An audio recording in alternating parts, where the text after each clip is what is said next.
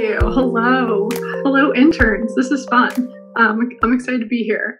I'm a congressional reporter for Politico.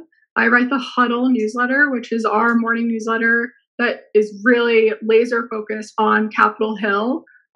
We have so many newsletters, but they cover a broad swath of things, and I am Capitol Hill focused. I've been covering Capitol Hill, Congress, and life on Capitol Hill for 8 to 10 years. I was an intern at CQ, roll call, after my sophomore year of college, and really got hooked. At that point, I knew I was really into politics and policy, but didn't really know what my path was yet. And frankly, the CQ internship was paid, and the internships that I was looking at on Capitol Hill were not.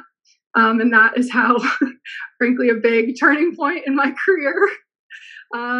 After I studied political science, I didn't study journalism, came back to CQ, and spent 8 years at CQ Roll Call, covering everything from committees to appropriations to, life on Capitol Hill, staffer issues, Capitol Police. Fun fact, Roll Call has been covering Capitol Police for decades, long before January 6th. I left in July to move to Politico and try to bring that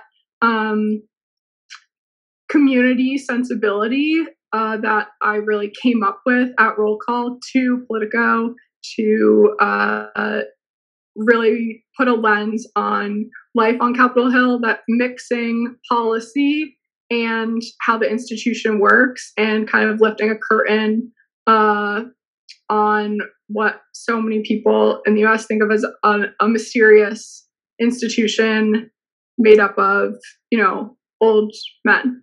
And actually young people around Capitol Hill, from interns all the way up to chiefs of staff. The staff run the show, and I think it's a really interesting part of what goes on here. So thank you for that. And if you're not subscribed to Huddle, interns who are on the panel, you definitely should. It's really fun. I know there are a lot of tip sheets out there. Huddle is a great behind the scenes of the Hill. Katherine, I think you guys do a really good job, and I know this is intentional, of blending both the horse race process culture of the Hill, but also the policy as well. And I think a lot of times folks lean more towards one or the other. So it's a great newsletter if you're coming to the Hill for the first time. My name's Matt Corridoni. I'm currently the communications director for Jake Auchincloss, who is the representative from the Massachusetts 4th Congressional District. He recently took over for Congressman Kennedy. Previously, I'd been on the Hill about 2.5 years ago now for Congressman Moulton, who's also from Massachusetts. In the interim, I've been on and off a few campaigns, and I still do campaign work for the congressman, as well as his leadership PAC. My journey to Capitol Hill, I always like to tell people, if anyone tells you they have a clear path to Capitol Hill, they're lying, because it's usually some parts luck and some parts circumstance. I came from a campaign and just sort of found my way here in my first job, and I've been bouncing back and forth ever since. And really excited to talk to everyone about how press and communications has changed over the last few years. Faith, if you'd like to go. Sure, awesome. Thanks, Matt. Hi, everyone. My name is Faith. I am the press secretary for Representative Michelle Steele from California. She is a freshman who flipped a seat, so I've been with her since December, right when she was staffing up. Previously to that, I was with Congressman Paul Mitchell from Michigan. Similar to Katherine, I kind of caught the bug in an internship I was doing in college. I worked at the Congressional Management Foundation, so it's actually one of the organizations that sponsors this event. They do a lot of awesome work with Congress, congressional offices, advocacy groups as well. And I absolutely loved it. I was a research assistant there for 3 months before my senior year of college. And at that point, when I moved out to DC to do that, I still was very unsure what my path post-grad was going to look like. And that was a very transformative experience for me, just because I learned a lot. And I definitely caught the DC bug. I would walk to Capitol Hill to run errands and was like, oh, I want to be here. I want to be in these buildings. I want to be where these people are. It felt very exciting to me. And like everything was kind of revolving around the Hill. So that was kind of the turning point for me where I decided I wanted to go try to be a staffer, do all that fun stuff. I watched a lot of, West Wing, all those things. So I had this very cool idea of what it would be like to be a DC staffer. So then I moved back to DC after I graduated, got an internship in a California office, really kind of hit the ground running. I had about 2 months worth of savings in my account to get me through to get an actual staff position. So that was kind of the push behind, networking like crazy, as I'm sure you guys have heard already from various workshops, that's really what kind of keeps this place running. So I was getting coffees, passing my resume along to anyone who would take it, and landed as a staff assistant, and then worked my way up through comms positions ever since then. So I've been on the Hill for about 2.5 years now. I'm excited to talk with you all. It doesn't look like Rachel has been able to join us, unless I've missed her popping in. So three of us can continue the conversation for now. The first question was actually for me and Faith. Faith, I have thoughts. I'd be interested to hear yours first about starting a freshman office and the challenges that come with that. Yeah, definitely. So when I got this position, everyone was like, this is going to be the most work you've ever done, but it's so rewarding. And they were definitely not lying. A freshman office is a ton of work. It's setting up things that you wouldn't even really think about, or I didn't need to think about previously when you walked into a communications shop that was already set up. Little things down to like, what are our colors going to be? And like, what are the fonts that we want to use for graphics? And are we going to do a newsletter? How often are we going to do one? What are our Facebook ads going to look like? All these like smaller things that you don't even need to really think about, I feel like, when you enter into a shop that's already set up, where those are all kind of being done from scratch. So a big part of, setting up a freshman office is figuring out all those little details, and then also trying to figure out, okay, what are my boss's main messages going to be? What are their long-term goals? That's obviously important, getting to know, obviously, as a freshman, they have these lofty goals in mind, not necessarily always going to be accomplished in their first term, but how to set them up for success later on, right? So you talk to your boss and okay, their goal is eventually to be on Ways and Means, and they have a background in this. We want to make sure that this first term, we're really pushing the message that, all of this stuff about taxes, right? So like thinking in that strategic way of not necessarily trying to be reactive to things, but proactive as much as possible is a big part of, I think, setting up a freshman office and having those plans in place. So that was definitely a big push in the first few months. And then obviously had all these big plans that kind of got derailed by everything that happened at the beginning of January. So, that was definitely, I think, something that was unexpected that all staff and members had to deal with, but certainly for comm staff, on my, beautiful communications plan that I put together for January of introducing my boss and how we're going to connect with the district, because my boss had been a local representative for years. So she had pretty good name ID in the district, but in a certain part, right? Because it's obviously larger than her local board of supervisors was. So trying to expand that and, had all these plans, and then everything kind of derailed it. But that's, I think, kind of, how comms goes, right? You make plans and then something happens and then, we're going to reroute. So definitely a lot of rerouting, definitely a lot of trial by error. A big thing about setting up a freshman office too is like learning how the style of your boss. So like my boss personally does not want to go on cable news every night and talk about the news of the day. Some members do, and that's great. There's not one that's right or wrong, but just learning, okay, how often does my boss want to be on TV? How often do they want to be doing interviews? What are her like bread and butter issues that she really feels comfortable talking about if I set her up with a reporter?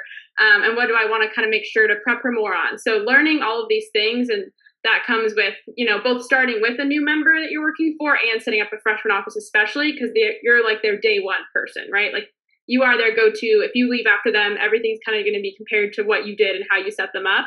And you want to make sure you're setting them up for success and setting them up to, achieve their goals that they have for their first term and beyond. So definitely a ton of work.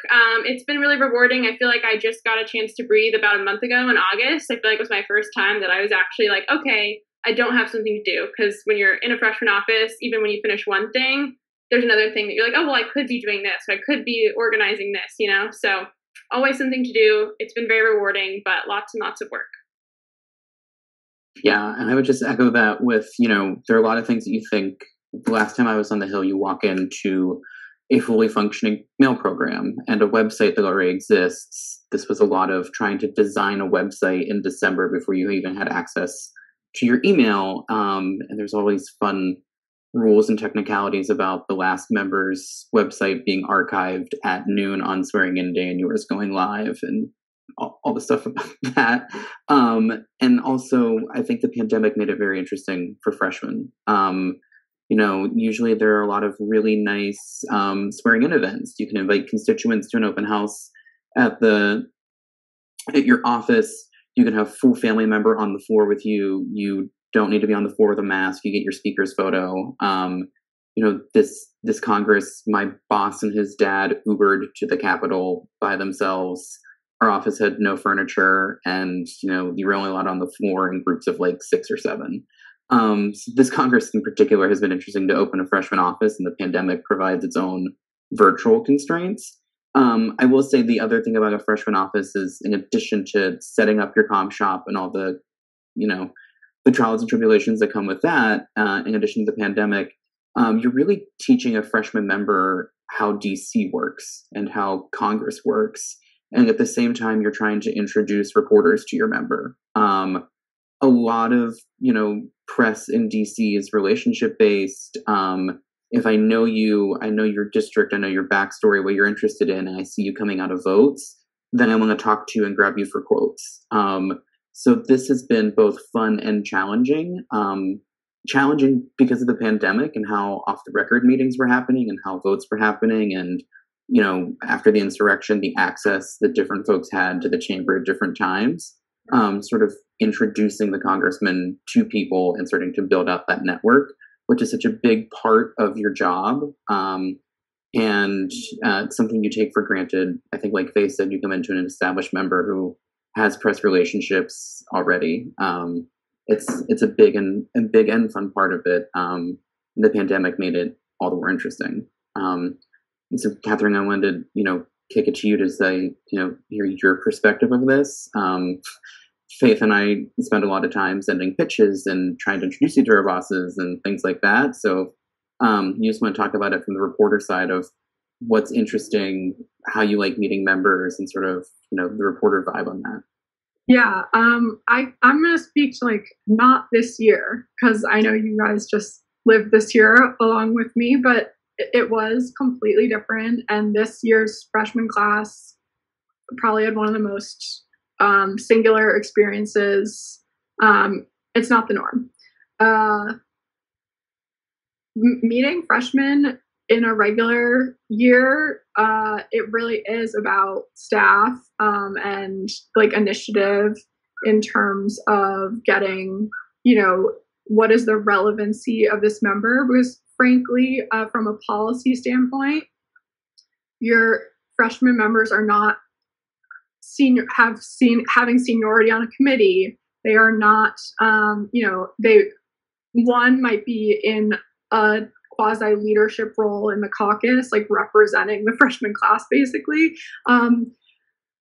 But there are policy issues across the board that these members are involved in, and I think that is where hitting your spots as comms people can be the most effective. Okay, your freshman member might not be the pivotal voice on the floor. They're not going to lead the bill on the floor when it gets there, probably. But if there's a tie-in that makes them, either in their background, were they involved in the industry, or did they regulate this previously on the local level, or what unique or special experience or context do they have, the largest X, Y, and Z in their district? So even though they're not, their name isn't the top of the legislation, they're having input because it's their district. That's where I see the biggest opportunities for freshmen. Every freshman class will have, I don't know what you call them, kind of the media darlings. I mean, you can probably think of them. Like Alexandria Ocasio-Cortez, hands down, got more press attention than any other member of that class. And it's a larger conversation, I think, about why those narratives develop. I think that if your boss doesn't want to be on CNN every night, doesn't want to be on Fox every night, but is really into an issue, I think one of the best ways to connect and bring a voice to your member can be not necessarily seeking out the names that you know from TV or from the top headlines in the big national papers, but trade publications. Sorry about the helicopter. There are trade publications and specific people, reporters all across the Hill on hyper specific beats, whether it's cryptocurrency, whether it's energy regulation or whatever. Reaching out to those folks, one, you never know where those folks are going to end up. I started my work was behind the paywall for years, and now I have a much wider audience, and I've kept a lot of those relationships from my committee days. And you never know where your boss is going to end up. Your boss could be chairman of that committee someday, and developing those relationships with reporters who might not have the splashiest place for your boss's name to go, but allows you to highlight their issue. That's like my take, having been in a wonky policy place, and for a broader audience, that's how I'm looking at freshmen these days. Awesome. And I saw that Rachel has made it in. Hi, Rachel. How are you? Hi, everyone. Apologies for the lateness. I don't know if you'd like to start and talk about sort of your role now, your past role, and sort of how that fits into the process as well, and introduce yourself. Okay, sure. My name is Rachel Oswald. I'm a Capitol Hill reporter covering foreign policy issues from a congressional perspective for CQ Roll Call. So I know KTM very well from our years together working at CQ. Can't speak highly enough of her, and I would underline every single thing she has said. It's really good advice. I'm also here today in my capacity as the 2021 chairperson of the Standing Committee of Correspondence.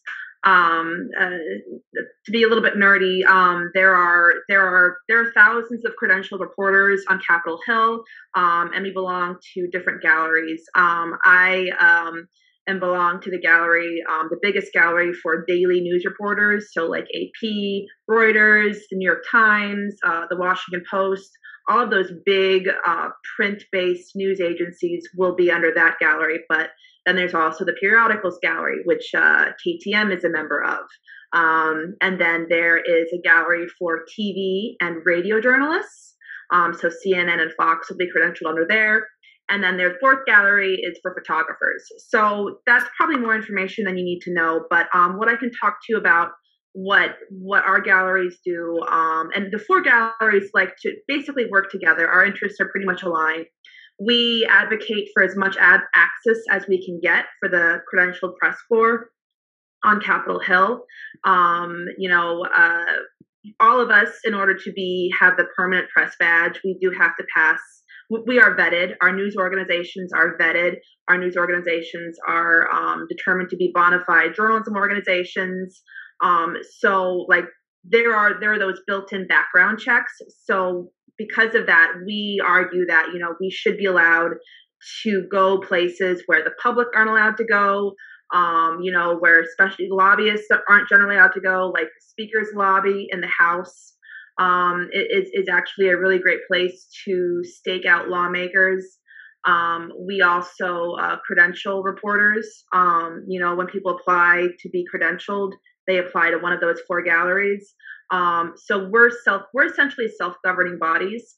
There's been a long-standing agreement between journalists and the House and the Senate that, a free press is important, and a free press is good as a watchdog for democracy.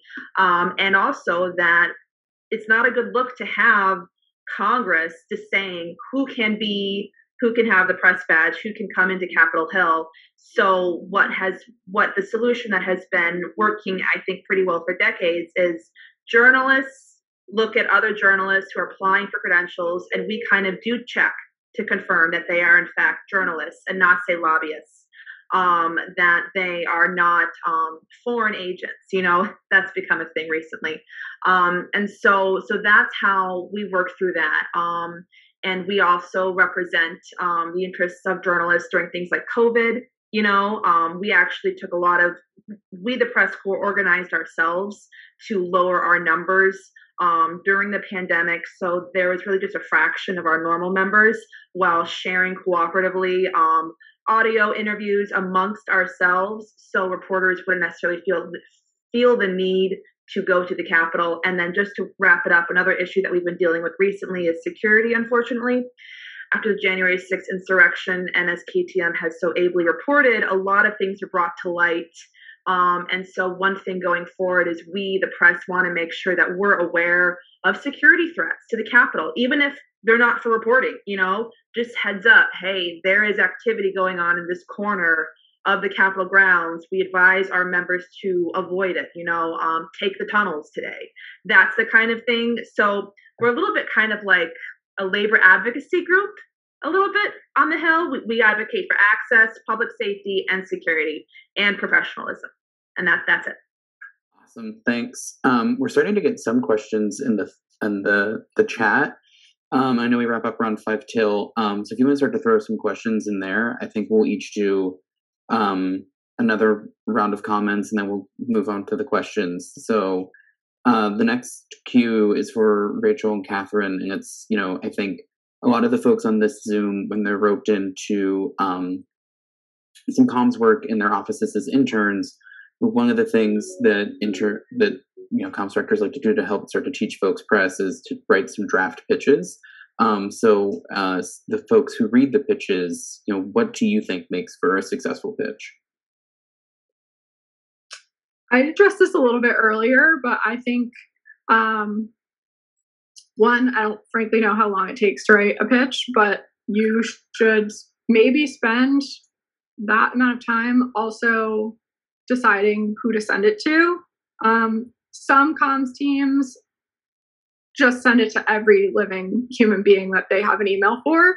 And I will say, if you think that I'm on every member of Congress's email list and many committees, so if everyone sends one email a day, I'm well up into the thousands. And that's not like a boast or whatever. That's just like the reality of my life is your comms team is not even close. The only email I'm getting in these 5 minutes. So I think picking your shots is one thing. And that whoever you are working with might have better tools for this. But I think looking on Twitter, looking on organizations' mastheads, looking where your member already has relationships, which you can do by, searching where your member has already done interviews, things like that. So where relationships might already be established. And what's a organization or an outlet that you've been interested in and seems to be up on all these issues that your member wants to talk about. I think that is part of it. I also think in terms of pitches, if you're talking about a letter, send me the letter. It's kind of like, I don't know, maybe a lot of Hill interns took AP US history. Like, you want that primary source doc. You want the document-based essay that you had to write in AP US history, that we are looking for the document. We love your quotes that go along from your member talking about this issue and highlighting their role in X, Y, or Z. But it's not a take your word for it kind of relationship. So we want to read that letter. We want to read that amendment. We want to read that thing that someone else in your office probably spent a lot of time on. Echoing everything Katherine said, I got to tell you, it's a fire hose of emails we get. And if you're emailing me from a member's office and you're emailing me about an issue I never, ever write about, frankly, it will annoy me a little bit, you know, and then I will associate, oh, annoying office with your email. So like, it's not fair, but like, that's how I think the human brain works. And so if you're actually trying to penetrate me, that time when you actually do have the issue that crosses my coverage area, you know, I would say, you know, people talk about quality versus quantity. Like, I could email all these offices today and, hey, that sounds like a good number to tell my boss. I emailed hundreds of reporters today, but I would actually recommend quality. Again, what Katherine said, email, even if it's just half a dozen reporters, but if you know what they write about, you know their region of focus, I do think you'll be more effective. In terms of like how to get my attention with your pitch, you know, things I'm interested in are interesting bills being filed on a topical thing that aren't necessarily messaging bills. I mean, I know messaging bills are important, but everybody does messaging bills. Everybody does messaging bills. So something that actually is trying to substantively address a problem. Bills that are bipartisan are more likely to get press coverage. Generally speaking, you know, so that will be more likely to catch my attention if something is bipartisan. Yeah, I guess I would leave it at that for a moment. Oh, and being receptive to interview requests. Like, once you actually do get the lawmaker, you get the reporter's attention and she wants the interview, like, follow up. Like, don't let it go die. Make sure if you CC the scheduler and then either reporter respond, here's my availability, make sure the scheduler is also working with us, because that's sometimes where I've had interview requests die, you know? The initial outreach landed, there was contact, I took the bait, and then there was no follow-up from the office in time for my deadline. Oh, and that's one more thing to think about.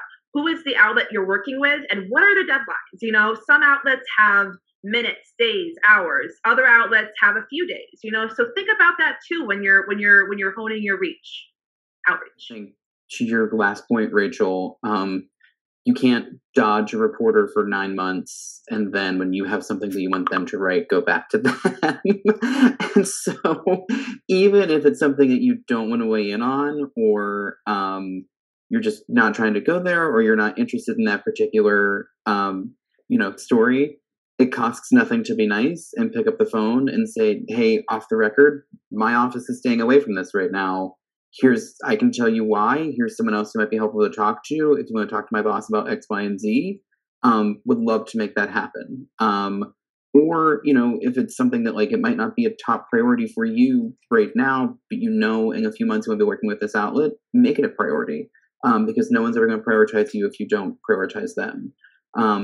To Katherine's point, I never assume that reporters see my email. So I will do a not aggressive, but just like a casual, hey, I shot you a note when you have a second to look at it, text.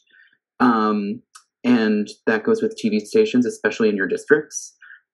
Just because you send a media advisory that your boss is going to be at a head start, don't assume it's making it on a planning calendar. Call the TV studio, local TV studio, make sure they actually put it on the planning calendar, then follow up the day of to see if they're actually going to get a camera there or not. You know, those are just all little tricks I've learned along the way. I think, you know, like, we're all people, we'll have a lot of things coming across our desk at the same time. And just be mindful of that, and also ask yourself, is something news? If you're introducing a bill and you send it out in press release form to every reporter on your list, that's not news. That's everyone getting a piece of information at the same time. And if it's just a bill that's not something that's newsworthy that day, you know, don't expect to get a clip off of it. So if you really do want to get a clip off of it, think of, is there a reporter who would like this as an exclusive? Is this something that might make a great entry into a newsletter? Is this something that we can announce it during a visit in our district and get a local TV camera there and offer them a 10-minute pull-aside afterwards? So just sort of thinking about how to get that coverage in a more strategic way. A lot of times working in communications, your ledge team will come up to you and say, can we send a press release? Or your district team will say, can we send a press release? And I like to ask, what do you think happens when a press release gets sent? Because a lot of times in modern communication, it goes sort of into a void. It's a tool, it's not the end result. And so that's how I would start to think about it as you enter your offices. Faith, I don't know if you have any tricks or things out there as well. Yeah, sorry, I think I got bumped off the Zoom for a second there, so I didn't hear exactly everything you said, but I would just echo what you were saying at the end there with Ledge team wanting to send out a press release and just kind of asking, what's the why behind this? Because I agree, if you want that positive headline for your boss or you want that productive story you can share back home, it doesn't just happen naturally. And that's like part of our job as comm staffers is to, put in the work, make those relationships with those reporters so that when your boss is introducing a bill or is sending a letter that you want coverage on or, doing something in the district, you want to have those people that are going to write something up for you. So forming those relationships, having someone to pitch it to, like Matt said, offering an exclusive, those are all things that are part of our job as comms people. And, I think that's something that was very, after doing comms for a few months, that's something that I learned pretty quickly. It's like, oh, I can't just send this out and expect people to pick it up, right? Like you've heard Katherine and Rachel talk about how their inboxes are full all the time. So thinking about, being strategic and just echo all those points as well. Can I add two things? Yeah. I just two thoughts that I have are the intentionality of who you're reaching out to, but also when reporters reach out to you, you obviously have to play defense sometimes to your boss. Sometimes your boss doesn't want to talk about things, but not assuming the worst intentions on both sides. I'm not assuming that, comms people are lying to me and their boss is probably doing legal things or anything like that. And I guess some of the best relationships I have on the Hill are where the comms person and I see each other's shared humanity. We both know that we're very busy. We both know that, if a week is particularly crazy, I'm often in a position and have been many times in my career where there's huge stuff happening on Capitol Hill and I'm covering that, but I also have this question about a weird thing and acknowledging, hey, this isn't the top of your priority list, but if you can give us 3 minutes, that would be helpful. And being really candid about where this fits into your life, your strategy, whatever. I think also, especially with what I was talking about before, with the wonky policy focused outlets, policy is hard. And often a press release, even a great A+ press release, is not going to answer all the questions that someone who has focused on this topic for a living for a decade has. And so being willing to say, can I put our policy person on the phone with you and me? A lot of policy staff don't want to get on the phone with press, in my experience, without a little bit of a backstop of the comms team. And frankly, just understanding what that amendment that your boss is so passionate about and you really want to see get passed on the floor, we literally aren't going to write about it if we can't explain it to our readers. And if the legislative language just points to 12 other statutes, it would be so much easier if we could have a 7-minute phone conversation where you walk a reporter through it and walk them through what the thing would do and why it matters, or have a policy person do that with you on the call. We're not just asking for nitty-gritty policy details for kicks. We're just not going to write about your amendment if we can't explain it, and that's kind of the name of the game. One last round for us, and then we'll go to the chat Q&A, but I really enjoyed this question that was proposed to us to think about as a panel. It's sort of an existential one of what would you change about DC media if you could? So Faith, we'll start with you this time. Yeah, I thought this question was interesting. So I was like, okay, where do I even start? There's so many things we can talk about, right? When I was thinking about this, I was thinking about, kind of this goes back to something we kind of touched on earlier about, there are certain members who are always going to get attention, right? There are certain members who like to, throw bombs out there, throw things that they're going to say outrageous things or they'll get picked up. And that's just the nature of the, 24-hour news cycle that we live in, and social media and all of those different factors that have created this kind of perfect storm of, whoever is the loudest gets the most attention. So I think that if there was one thing I guess I could change, which I don't really foresee as something that could actually be changed, but,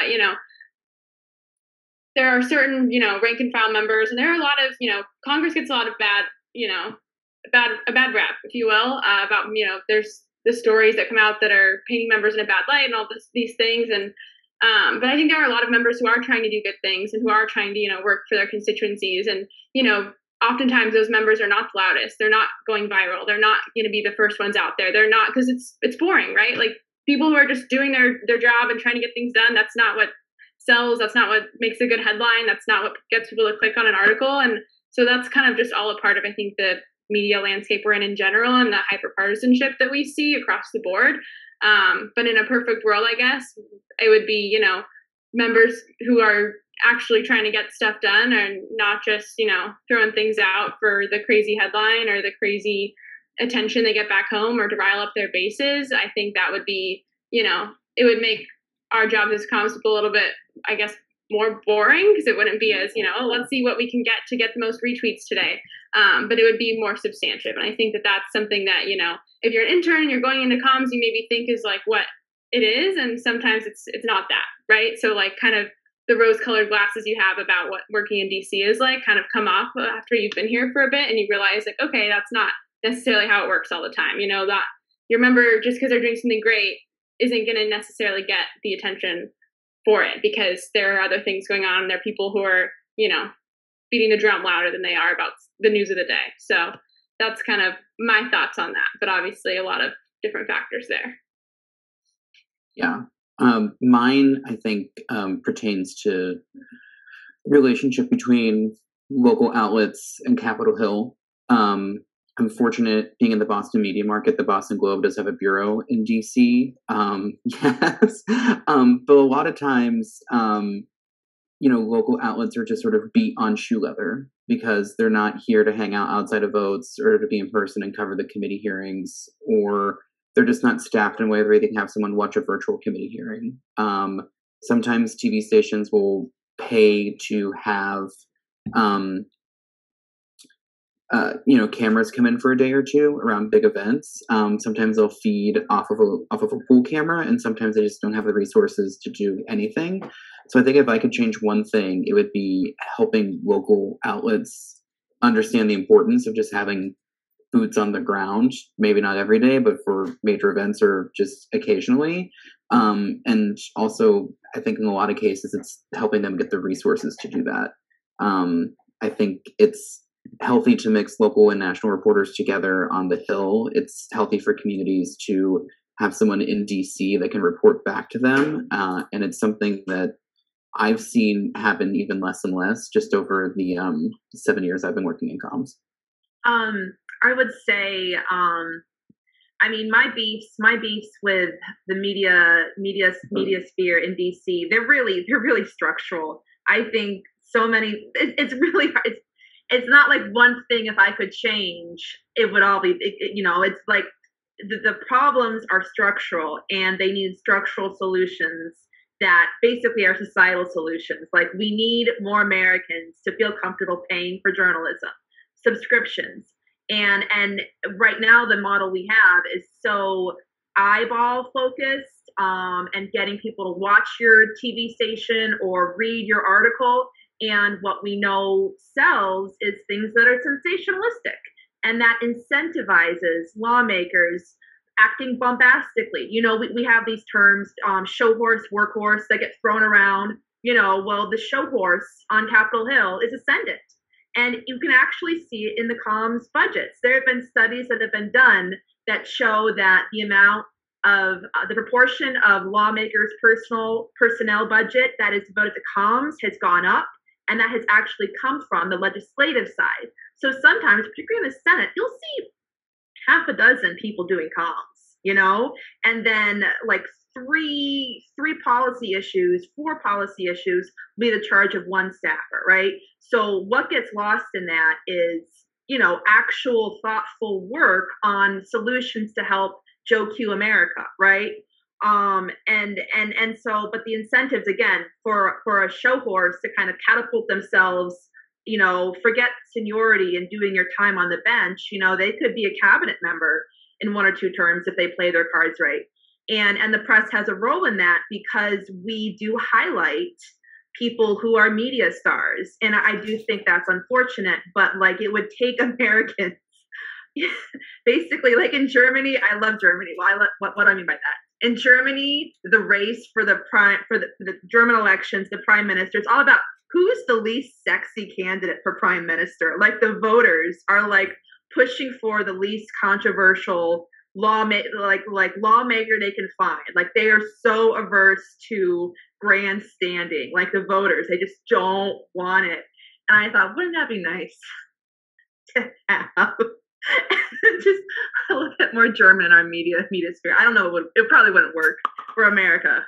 No, that's not going to work. German reporters also have to get all their quotes from lawmakers okayed by the comm staff. So I'm not here for that. No, that's a good point. But sexiness and politics don't really go well together. They don't. Yeah. I think that yes, there's massive issues in the media industry. Of course. One, I try to focus on doing my job as well as I possibly can, fairly, and working hard, building relationships, and trying to tune out the narratives that are being formed. I also think that there is way too much emphasis on cable news and the big national papers being the media, when there's local outlets, regional outlets. Something that a comms team did with me recently, which actually I don't know how my bosses would feel about this, but I said yes, was they offered me something as an exclusive and said, would you mind if we also gave it to, and it's literally the paper in Casper, Wyoming. And I was like, you know what? I don't see myself as a head-to-head competitor with whoever's covering politics at the paper in Casper, Wyoming. I'm fine. If they pop their story before mine, I'll link to it. Or it's like, I don't see that as a problem. And I was very open to it. Never lie to a reporter and say you're giving an exclusive and it's not. But having that conversation, I was like, let's throw the Casper, Wyoming paper a bone.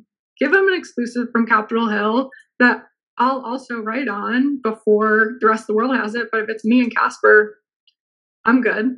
I also think that something that gets a little lost on Capitol Hill is it's a symbiotic relationship. Members need to tout what they're accomplishing. Members need to tout what is needed back in their districts, even if what they're trying to accomplish isn't moving. They need to raise the issues that are problems in their district or successes in their district. And how do you get the word out about those? Yes, you have a constituent newsletter, but you also have the free press. And the press also knows that we need to write stories to inform our readers about what's happening in Congress. What I think we benefited from on Capitol Hill was that symbiotic relationship in the last few years when narratives about the press being the enemy of the American people was on the rise. And frankly, even lawmakers who would say that out loud would still say, hey, let me talk to you over here during a vote, because they know that they want to talk to the press. So switching over to some questions in the chat, we've gotten a few about graphic design.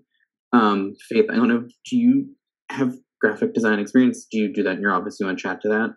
Yeah, definitely. This was actually one of my pieces of advice I was going to kind of go over with everyone, but because the first comms director I worked for was very graphically design inclined, very digitally inclined, and I had no a little bit of graphic design experience, but definitely was not my strong suit, and I didn't realize how much that was a valuable skill, especially if you're applying for these press assistant positions. If you guys are all interns right now wanting to work in comms, you would try to be a staff assistant, then probably a press assistant, press secretary, comms director. And, to get those entry level positions, you're not going to be right off the bat talking to reporters, right? That's only something you really gain with experience and relationships and learning what to say. But the one thing you can start working on is learning how to make a graphic, is learning how to cut video, all of those things, because those are hard skills that comms directors who maybe don't have the time to do that kind of stuff, it's tedious, right? Like making a graphic, cutting video, it takes time. So they'll hire a press assistant.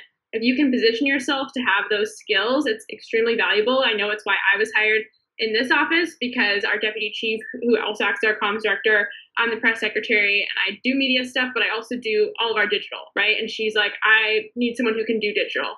And that was kind of the role I filled in that office. So definitely position yourself to have those kind of digital skills, I think is extremely helpful. Canva is a great tool. It's free, right? Like train yourself and learn what looks good. I personally kind of just taught myself on Adobe. If your office has an Adobe license, ask if you can use it. Ask if you can, YouTube videos are free. I learned pretty much every single thing I know from watching YouTube videos in Adobe. And I taught myself how to do all the graphic stuff that I do now. So I would say it's definitely an important skill to have when you're especially applying for press assistant roles. Because if you look at press assistant job descriptions, it's makes graphics, edits videos, all those things. And if you don't know how to do that, maybe you have a comms director that's willing to teach you, and that's great. But oftentimes they want someone who can kind of walk into that role and, take it on and kind of take the initiative to teach themselves. And my motto has been fake it till you make it, right? Like I didn't know how to do graphic design. I got a staff assistant job and I started doing graphic design, and here I am. So I would say run with that. I do not have any graphic design experience. When I was starting out, press and digital were very separate at that time. It's become more of an integrated thing now, just as, digital has become so important. It's something that I wish I had. So I think you will encounter comms people who are more so press focused, but it's becoming rarer. And, key point on it's something I wish I had. So if it's something that you're able to pick up and add to your resume and excel in, I think it'll only make you more desirable in the market, even if you don't want to stick with doing digital work for your entire career. And I know we have about 3 minutes left. One of the questions in here is actually a question I have, because my answers, I have not been able to figure it out. So I'd be interested if anyone else has. And it's about work-life balance in these careers. I found that usually jobs like this are more of a lifestyle than a job. And so for me, it's a comfort level with always having your phone on you. Yes, you can still go out and do things and see friends and take vacations, but the idea of being totally offline is not always a luxury you have, and figuring out how to do things on your phone, or just the comfort level of just grabbing your laptop if you're going to be needing it, and sort of building a life around work is something that, I sort of had to teach myself how to do. I think that building skills within an office, like, so that if you have to say, like, look, I'm actually stepping on a plane right now to take some time off, here's someone who should be able to help you. They might not be able to do everything that Matt knows how to do, but they can at least kind of steer the ship a little bit. I think that is helpful so that you can have some differentiation. I also say, I'm stepping into a doctor's appointment right now. I'll get back to you when I'm done. News breaks. And I know it is different. Like, I need to cover it. You guys need to respond to it. It is hard. It's a 24-hour news cycle. I think it is about, there's shifts that need to happen in the culture, largely on Capitol Hill, about how to deal with this. Because I know people have responded to my emails while on their honeymoon, and I don't want them to do that. I'm not asking them to take away from their honeymoon. But somehow their office has been set up so that they cannot be away. And that is something I know the Modernization Committee is working on. Awesome. I think we have about 60 seconds left. Richard, Faith, if you have any closing thoughts. Yeah, it's kind of a lifestyle. I would say, your best bet to find that life work balance is searching for that office, that lawmaker office, or that employer that really values that. And that's part of their work culture. They do exist. My news organization, for example, does give us the weekends off. Now, unless like 9/11 style news breaks or the annual budget thing happens. Recess is your life. Like, I have run my life on a congressional schedule for 10 years, and I have a lot of fun in August.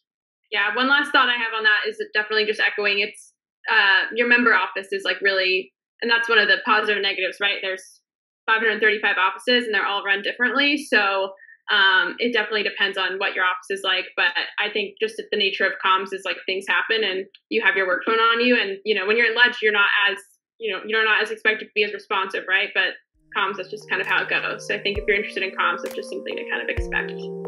So thank you, Rachel, Katherine, and Faith. I thought this was a fun conversation.